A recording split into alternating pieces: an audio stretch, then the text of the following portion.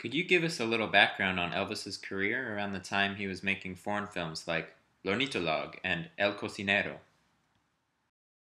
Alors, Yes, in the early 70s, his career was down in the dumps.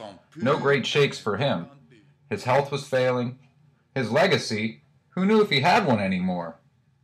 He had a 6-film contract with MGM, but they wanted to renegotiate.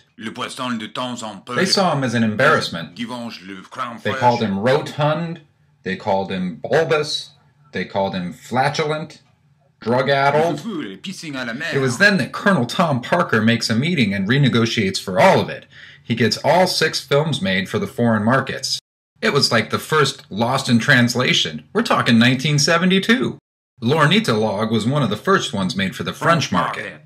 It was a return to form for Elvis. He gets the girl, beats the bad guy, and sings the song. He's a graduate student in Florida studying the destruction of native habitat of birds in the Everglades. He then finds out about a theme park developer named Neil Frisbee, who's mowing down the natural space to build a Frisbee land. Bird Diploma, the theme to the movie, is a hit. It debuts at 36 on the Paris Match Index. All Parisians love it! Elvis is almost more famous than Jerry Lewis, the most favorite American. Incredible!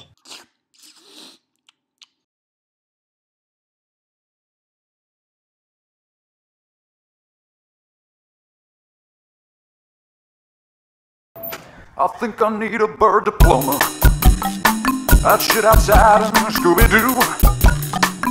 Then I'd eat a bowl of porridge. Then I'd make sweet love to you. Yeah, I'd make sweet love to you.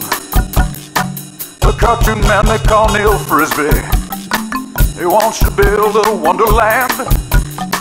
He's killing off all my flamingos. I'll throw a wrench into his plan. I'll throw a wrench into his plan, and then I'll make sweet love to you.